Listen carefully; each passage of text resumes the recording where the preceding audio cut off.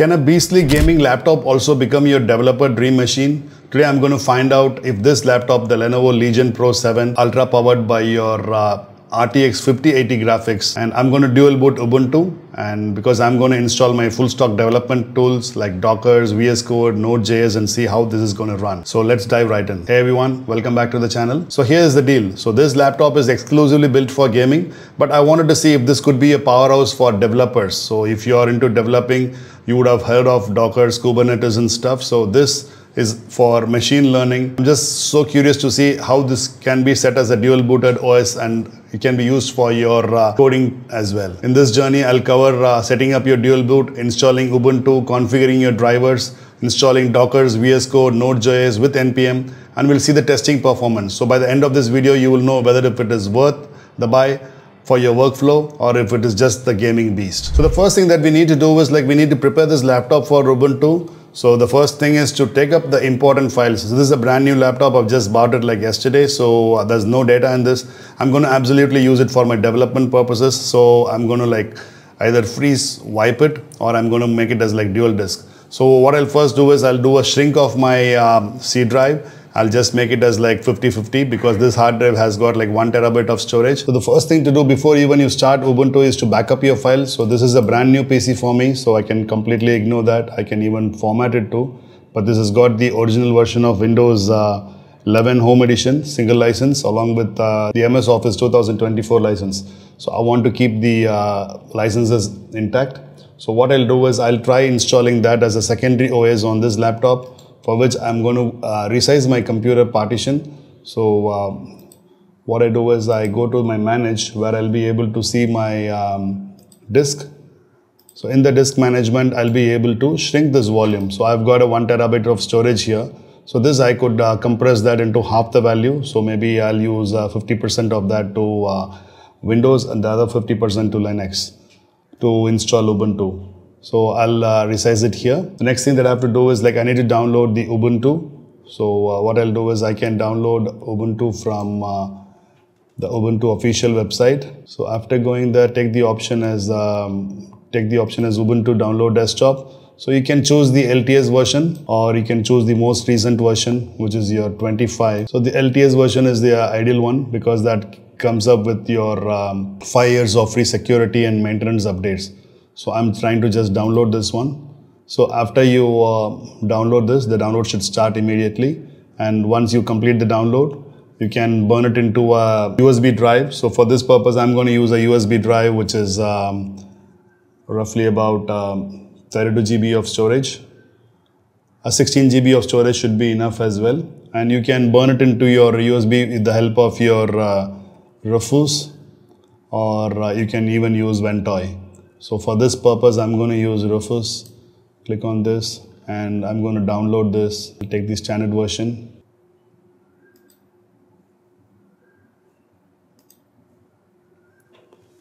And after that, what I do is I open this.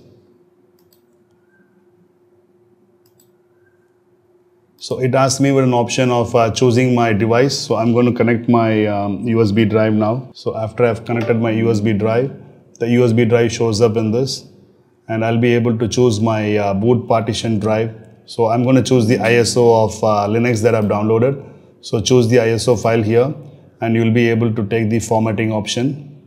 You can choose the start, and it'll start burning up your Linux Ubuntu into the pen drive. So once you've got your bootable installer ready, next comes the fun part. You just need to go into your BIOS and then disable your secure boot, for which what I'm going to do is I'm going to restart the laptop and I'm going to hit the F2 button on this. That's the one which helps you to boot in Lenovo laptops. The Legion should do the same mostly. So I press F2 now. Okay, so once I'm in the BIOS settings, so what I'm going to do is I'm going to disable the secure boot, and we have got option of dynamic graphic choosing from here in the Windows OS. The same should be retained to your Ubuntu as well. So what I'm going to do is I'm going to choose the Windows Boot Manager. So I'm going to choose which one is going to be my first bootable device, if it's going to be my Pendrive or if it is going to be my Windows Boot Manager. So I'm going to just move my Windows Manager down. I'm going to make the first priority as my USB device.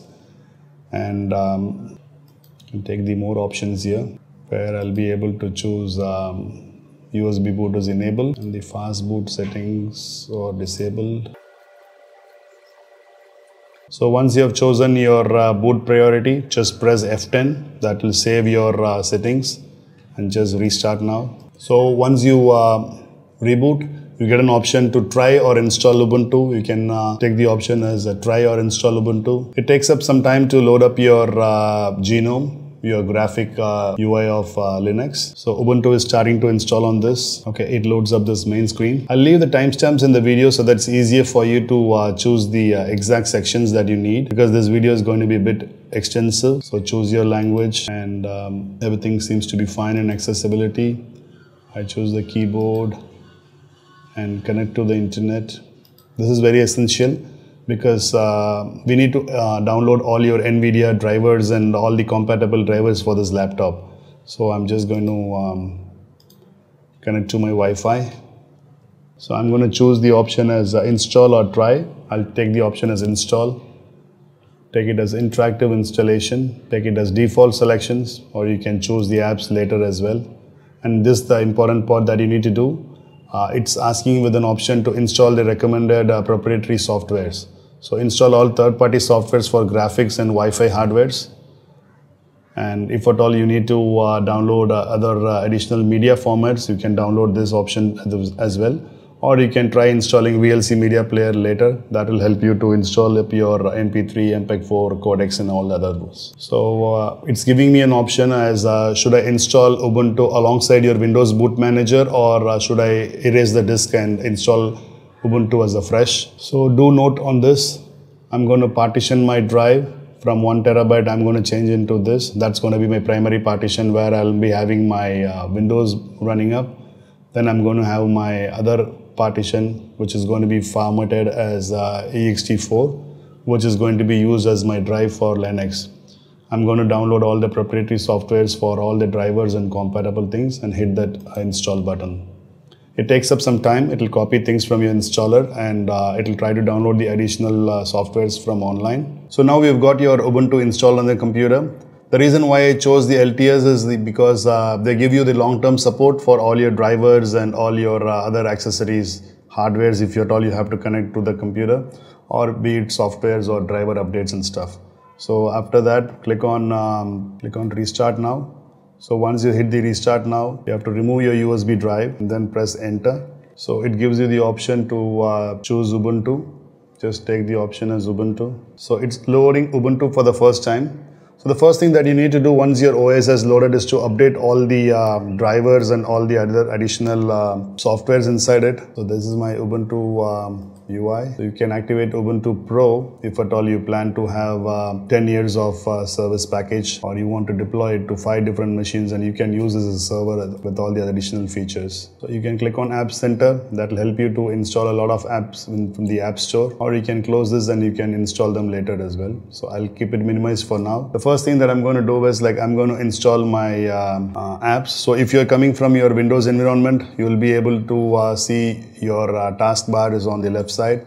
So what you can do is you can change the display settings options. The first thing that I can do from here is my laptop is coming up with a refresh rate of 240 Hertz. As I'm going to use this only for my development purpose, I don't need the 240 Hertz display, so I'm going to change it to 60 Hertz. So this will help me to save a lot of battery on the laptop. So hit that apply. It's giving me a very poor resolution. So I'll revert back the changes now. I'll have to install my NVIDIA drivers and update all of them. Then they should get sorted out. And so take the option as Ubuntu desktop, and you can choose the option as the dock.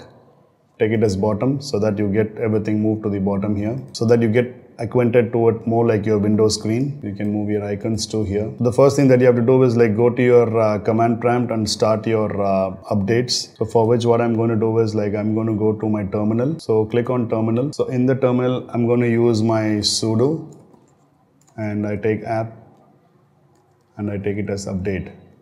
So it will ask me for the password of this laptop. So it's trying to find out all the available updates in the laptop. So it shows up some of the There are 9 dependency files or packages that could be upgraded. So I just take the option as upgrade now. It'll ask me that it wants to install something, press yes, and it will complete the installation. Okay, that's it. So we've completed the installation now. The next thing that you need to do is like install up your NVIDIA proprietary drivers. So for which what I'm going to do is I'm going to go to my additional drivers, take the additional drivers option. So here it shows up your NVIDIA corporation and the list of drivers which are available and things that you can install on this laptop. So it shows like one proprietary device is in use now, which has been already tested. So it's better to use this because that's going to give you the best performance. And that's it. You have your driver ready for the 5080 graphics card. The next one that I'm going to do is like I'm going to install VS Code and all the other tools that are required for my development. So to install Docker, what I do is I just go to my Docker site, or you can download it from the command prompt as well, or you can try from the App Store too. So go to the App Center and search for Docker. So I'm installing my Docker, then at the same time I can install my VS Code too. So if you guys need an command version of installing all of this, I can leave the sudo commands in the comment section. So I'm installing Node.js too. So you can download Docker from the official Docker website. Take the option as Ubuntu. And you can do the command prompt version of Docker. So for which first what I need to do is I need to download my Docker desktop version. So first download your the Debian package file, and I'll just take the sudo command from here.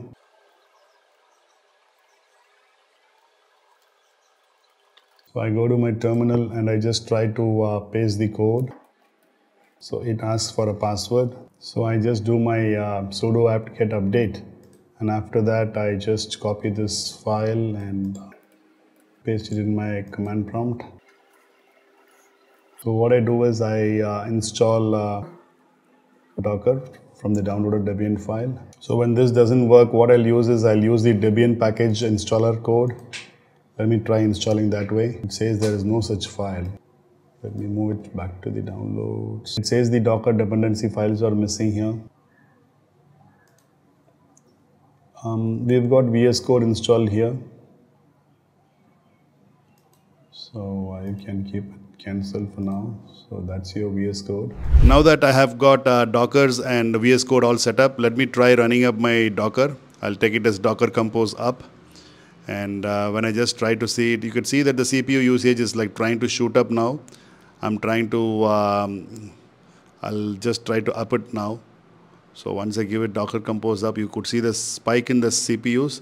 But it is really good because I don't see up any excessive usage on any of these cores. I could just see only 1 or 2% of them being used. And once the containers loads up, you could see that the spikes automatically come down. And let me try running up npm run watch as well. And the npm watch is again spiking up the CPU. This is where the core powerful CPUs boost up, and once they are done, it automatically subsides to the efficient CPUs. This processor is equipped with that. So that's one good thing about this Ultra 9 processor. It is capable of performing both intensive tasks as well as battery optimizing tasks. So this is so powerful. You could see that the CPU usage is like really less in this case. And I've got about just a 30% of RAM being used, and there's nothing in the swap. So that's a good thing again here. I'll also set up Git for version control and Python for data science. So if you're into AI and ML, you can install CUDA as well as PyTorch. So this RTX 5080 will absolutely crush deep every learning workload. So you saw the powerfulness of it, how efficient it was. So if you guys had a fresh Ubuntu install, what's your first development tool you would set up? VS Code or Docker or Node.js or something else? Drop in your comments below.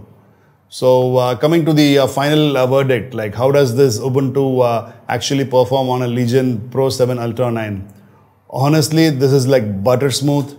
Apps launch instantly, Docker containers run extremely fast, and VS Code feels really snappy, and Node.js development with NPM watch is like super responsive.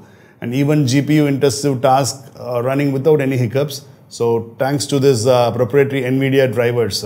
The only flaw which I would face here is the sound cards. The sounds aren't that very perfect. So we need to just wait for the next updates from the NVIDIA team. So the trackpad gestures are also not really that great. So that's mostly expected in all Linux installs.